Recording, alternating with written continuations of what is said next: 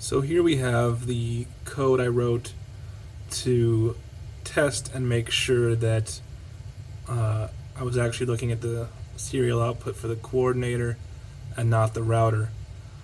As you can see, it's basically the same except that I've added a delay statement in here of half a second. In order to make the delay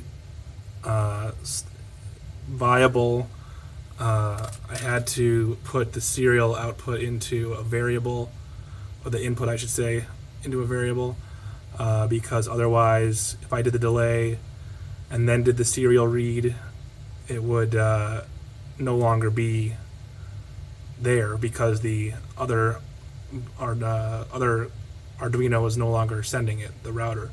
So anyway,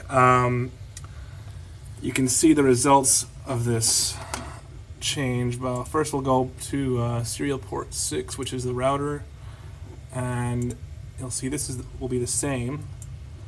So we'll get as we had before. So it's still setting the same DePaul CDM every 2 seconds.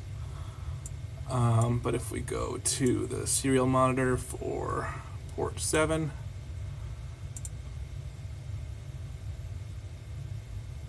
now we get a split-second delay between every letter.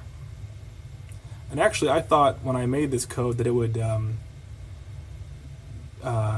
just delay the printing of the whole line, and I'd be able to tell by these flashing yellow lights on the Arduino, that light right there, it flashes on either board every time it's either sending or receiving data. So my initial thought was that this would just allow me to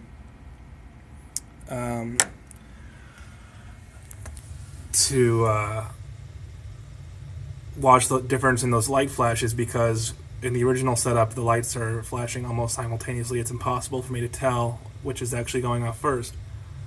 But something I've learned is that it must every serial write must do a single digit or character at a time, I should say. And then here's an interesting phenomenon when this must be when it hits the limit of the Arduino's flash memory, when this starts happening here. It's an interesting phenomenon. And I can, let's see, this is the router right here, so I can unplug this. So it's no longer receiving data over the network, but as you can see, the coordinator is still printing out characters because due to the code, the modified code, it has to work through each letter half a second at a time, and it will keep printing out characters until it catches up with how many characters are stored in its memory, which should be any second now. There we go. So just an interesting experimentation, helping me learn more about the Xbee and how the network works.